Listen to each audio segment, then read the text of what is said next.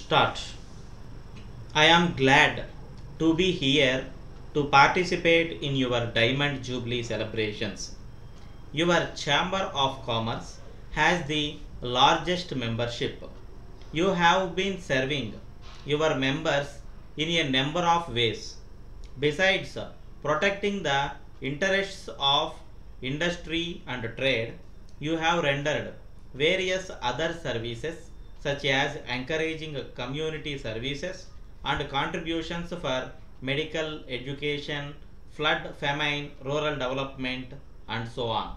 Although the pace of industrialization is encouraging, there is still vast scope for further growth. I learned that the state government are taking effective steps to accelerate the pace of industrialization. Recently, certain new schemes have been announced, which include financial support to new industries, concessions in power supply, and streamlining certain procedures. I am sure that the industries would respond to these measures in a big way. You are all aware that the central government is taking measures to increase the industrial growth of the country as a whole. Recently, they have announced a scheme for increasing industrial production. According to this scheme, industrial undertakings would have an opportunity to increase the utilization of the capacity of the various units. This scheme is available to all companies. Restrictions regarding the location of industries do not apply to this scheme. I would urge upon you to take full advantage of this scheme. We have also taken many more other measures which I hope you are well aware of. I am of the view that modernization and upgrading of technology is fundamental for the success and survival of the industry. The government have announced a number of incentives in this connection. The foreign technical and financial collaboration procedures have been very much simplified to allow for the easier access to modern technology. I hope and trust that industry will give high priority to it. Your chamber can play a very important vital role to impress upon industry the need to devote a much higher proportion of the resources for research, design and development. Further, as you are aware, the government have decided to establish a number of growth centers with a view to promote industrialization of backward areas in an effective manner.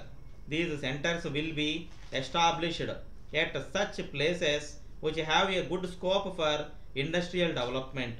A committee under the chairmanship of the Secretary of the Planning Commission is already working out the details for the establishment of these centers.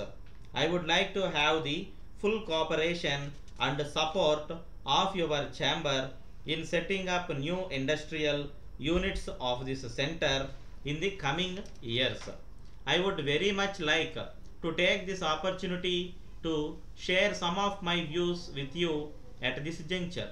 You are well aware that for a proper development of industry, it is necessary that the small and medium sectors should be integrated with the large scale sector and enabled to perform its role in an efficient manner.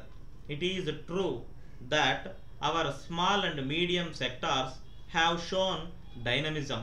These two sectors produce in many areas goods of high quality at competitive prices and they are on a pair with the large industries. Occasionally, the large scale sector and the small scale sector view one another as an adversary. On the contrary, we feel that they are partners. They are two sides of the same coin with a unity of purpose. So their integration is very much essential. I think we should take a fresh look at our rules and regulations to see that a bigger units assist small scale units.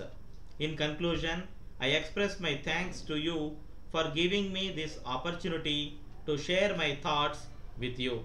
Letter dated 7th March 1987 from Gopal Paint Company, Madras, to Messrs. Lakshmi Enterprise, Madurai.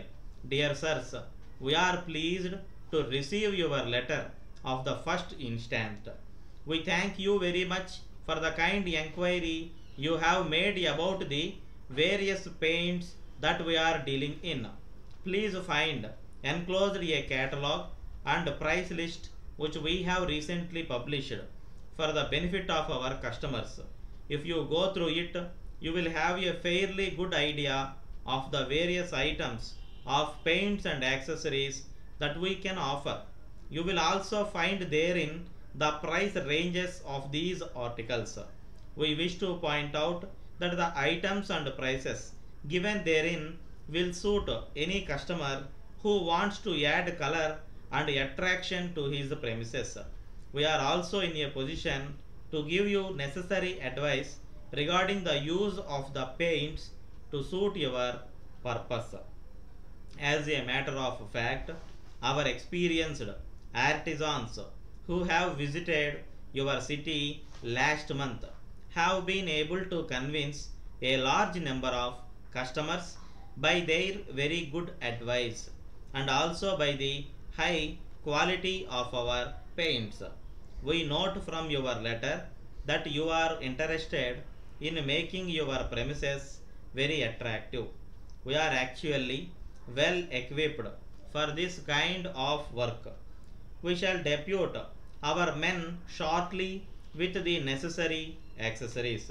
We assure you of our best and prompt services at all times. Yours faithfully,